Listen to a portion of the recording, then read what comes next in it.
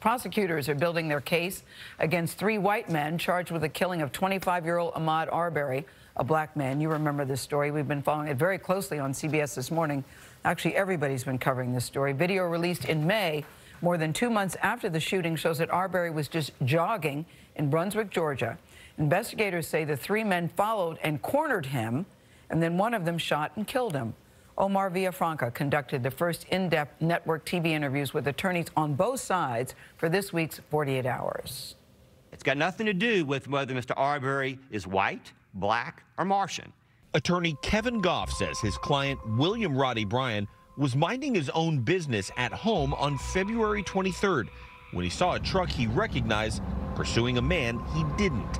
So he says Bryan got into his own truck and began following, as, quote, any other patriotic American would have done, end quote. He's never been more than a witness to this shooting. We think he's an active participant.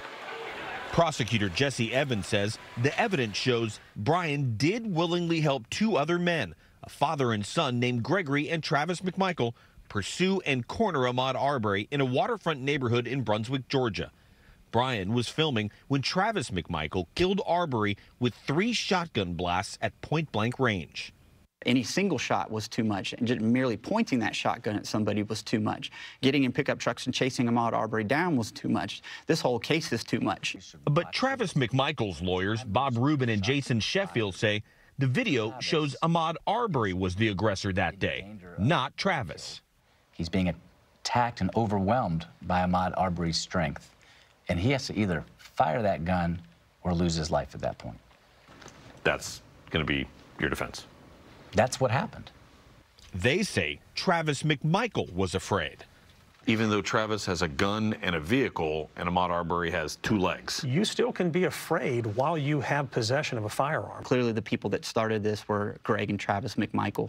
When they make that choice that they're going to grab guns and take the law into their own hands, that's when this crime starts. It doesn't start at the end of this whole progression out in the middle of the street. Roddy Bryan and the McMichaels have pleaded not guilty in the death of Ahmaud Arbery. Omar, this story is still so painful for many people watching. You've been covering the story from very, very early on. What do you think happens next? Well, right now, the 3 men who were accused of this, they are still in jail. They're waiting for their trial. But, Gail, we're in the middle of a pandemic, so we don't know when the trial is going to start. There's going to be jurors. They haven't even called the jury pool, so it's anybody's guess when this trial is going to start.